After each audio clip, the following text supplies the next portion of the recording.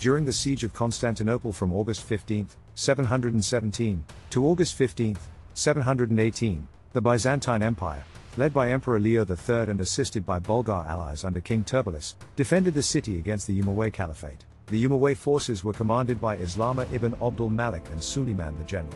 The exact number of troops on both sides is unknown, but the Umayyads may have had up to 200,000 soldiers. The Siege of Constantinople was significant as it forced the Muslims to withdraw from Western Asia Minor. For many centuries, the primary objective of Muslim forces was to capture Constantinople due to its strategic location controlling access between the Mediterranean and the Black Sea, as well as guarding the entrance to southern and central Europe.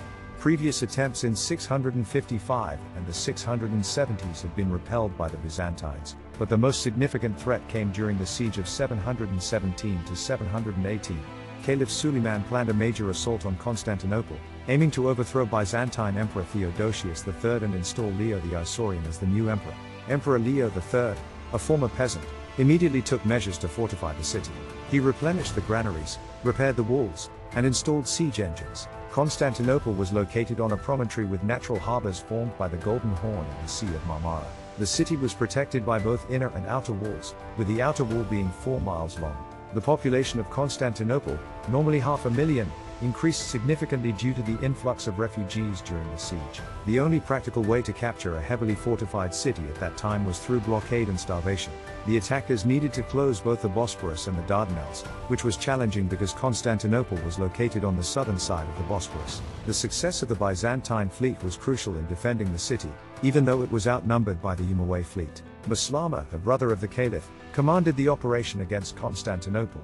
He led the land force of around 80,000 men, while Suleiman the general commanded the fleet of 1,800 ships carrying another 80,000 men.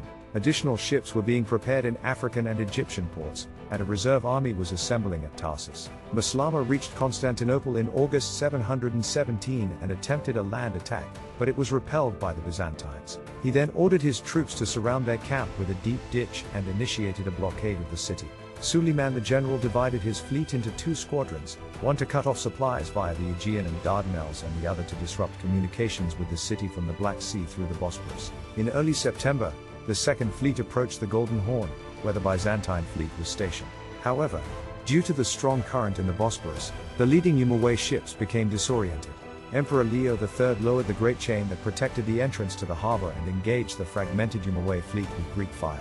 The Byzantines destroyed 20 enemy ships and captured others before retreating to the Golden Horn as the main body of Suleiman's fleet approached. After Suleiman the general's failed attempt to force the strait and break the blockade of Constantinople, Emperor Leo III was able to resupply the city and prevent its surrender due to starvation. The situation for the besieging forces led by Maslama became even more challenging when Caliph Suleiman died, and his successor, Mehmed II, lacked military expertise. During the harsh winter, heavy snowfall afflicted the region, causing many of the besieging forces to perish. Despite the challenging conditions, Omar continued the land siege. However, in the spring of 718, a squadron of Egyptian ships arrived and closed off the Bosporus, followed by another squadron from Africa. These reinforcements aimed to strengthen the depleted land troops, who were reportedly resorting to cannibalism. However, many of the Christian crewmen on the Egyptian ships deserted, providing valuable intelligence to the Byzantines. Taking advantage of the enemy's unpreparedness, Emperor Leo III ordered the chain across the Bosporus to be lowered. His fleet engaged and defeated the Egyptian ships, with many Muslim vessels destroyed by Greek fire and others captured. This victory gave Leo control of the Bosporus, and he further bolstered his position by ferrying a substantial land force to the Asian side of the Sea of Marmara, where they trapped and routed Muslim troops. Emperor Leo also pursued diplomatic efforts, forming an alliance with Turbulus, the king of the Bulgars. Together, they confronted Maslama and achieved a decisive victory, likely in July 718. Around 22,000 Muslim troops were said to have been killed in this battle. Leo cleverly used disinformation, spreading rumors that the Franks were preparing to send significant forces to aid Constantinople. Facing mounting challenges and false reports of Frankish reinforcements, the Caliph recalled Maslama from the siege. On August 15, 718, exactly 1 year after the siege began, the Muslim forces lifted the siege. The fleet embarked the remaining troops, landing them on the Asian shore of the Sea of Marmara. However, as they sailed toward the Dardanelles, they encountered a severe storm.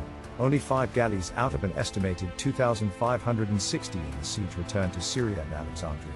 Of the land forces, which numbered over 200,000 according to some estimates, no more than 30,000 made it back home.